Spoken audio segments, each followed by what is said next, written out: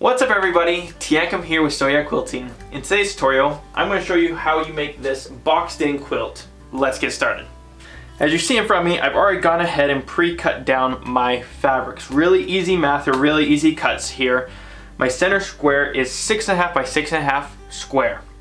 My small red piece is 6.5 by 2.5. My long red piece is 9.5 by 2. I'll go over here, my short black piece here is 9.5 by 2, and my long black piece is 12.5 by 2. We're going to start sewing right now. Super easy project. I'm going to start with my smallest measurements first. So I'm going to just lay these out on my table in order of how I'm going to sew them together. Just like that. So I'm going to sew these in order. What I'm going to do is I'm going to take my 2.5 by 6.5 and I'm going to put them on the sides here. Just like so. And I'm going to sew a 1/4 inch seam down both sides. Then we'll go onto ironing, but I'll take this right over to the sewing machine. And sew.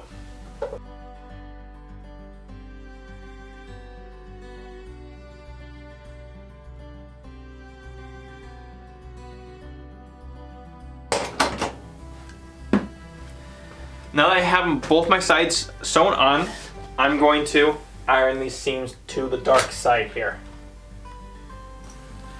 Something important in this quilt is that you want to do all of your ironing. You want to make sure everything's ironed flat, that way your next strip lines up perfectly with your next step.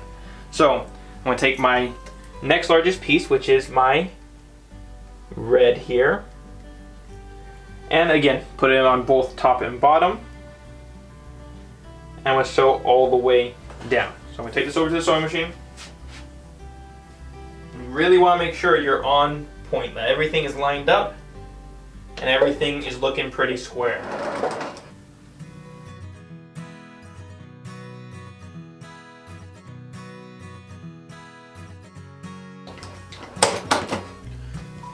First piece sewn on, I'm going to sew on my next one.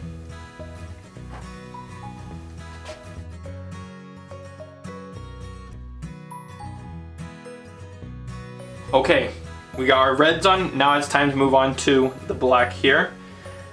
Just following the same process, I'm going to start with my shorter piece and I'm going to do the sides. So side here, taking it over to the sewing machine.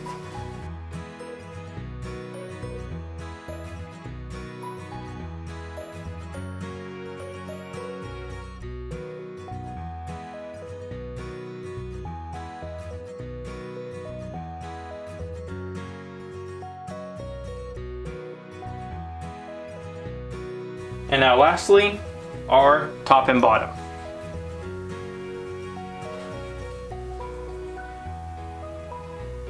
And if you're a little bit off at the very end of all this, we're going to square this all up so it looks perfect. So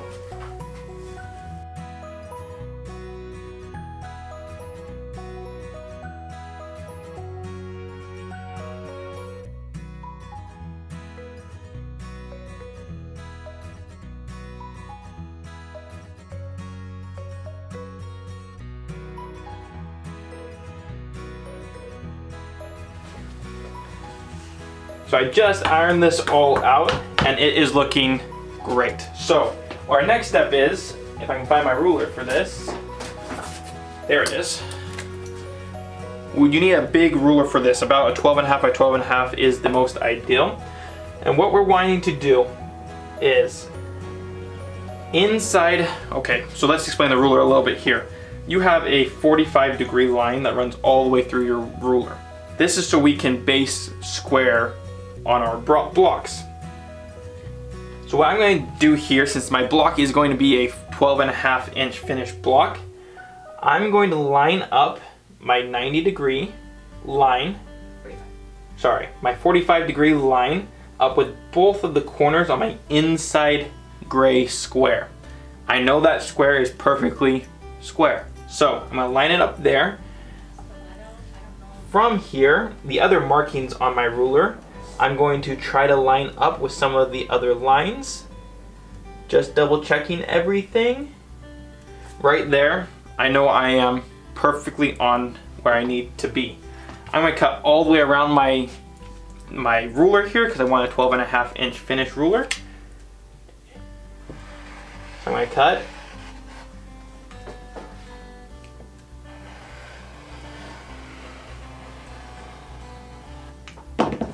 So my 2 sides. Now I'm going to cut my other 2 sides here. What I'm going to do just to make it easier on myself here is I'm going to turn this whole mat around. That way I don't have to move it. I highly recommend using the turntable mats for a project like this. That way you don't have to move your project around, or rulers that have the non-slip on them, so you can just spin it right around. But I don't have one of those right now in front of me, so I'm going to just spin my mat.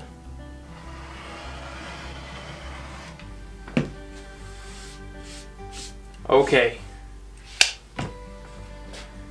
Just like that, I've got a perfect 12.5 by 12.5 inch square block. So I'm going to turn my mat back around and get it lined up for the camera. And then I'm going to show you how you put the row together. It's very, very simple to do. Very, very simple to do to put this row together. I've got 2 other 12.5 by 12.5 pieces here. I've got the black and I got the gray, and then I've got my block. What I'm going to do is lay this down. Start from my black. I want to line up my black on the left side for this particular project. Put them right sides together and sew that 1/4 inch seam.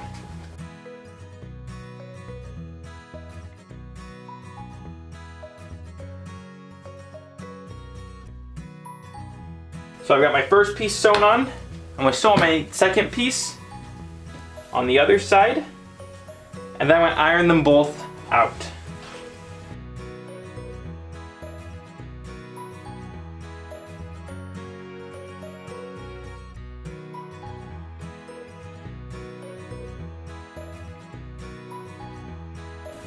So that is one row. Obviously we can make this quilt as big or as small as we'd like, but as you can see in the quilt behind me, they alternate colors. So I'm gonna make a gray version of this, and then a black version of this, and a gray version of this, and a black version of this, to get that alternating color change, which I've already gone ahead and done. So I'm gonna pull this down to show you kind of what my quilt's looking like. And I'm going to show you how to attach your row to your final project. So what I'm going to do here, I'm going to move this over here actually. All we got to do is just make sure our order is staying the exact same. So got my gray one up top, so now it's going to be a black one on the bottom. I'm going to put them right sides together. And I'm going to use some Wonder Clips if I can ever find them. I'll do that. Got it. I'm going to use some Wonder Clips to make sure I stay straight and that all my points end up on point. So I'm going to just double check to make sure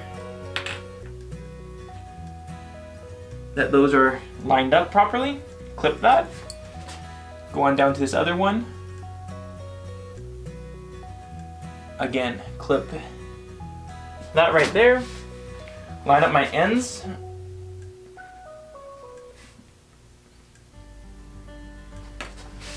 And one more on this side to just double check and make sure everything is great here. Perfect. Take this over to our sewing machine. And really, you just want to make sure you're sewing straight here. Don't take it too fast. No need to get a wonky seam right at the very end.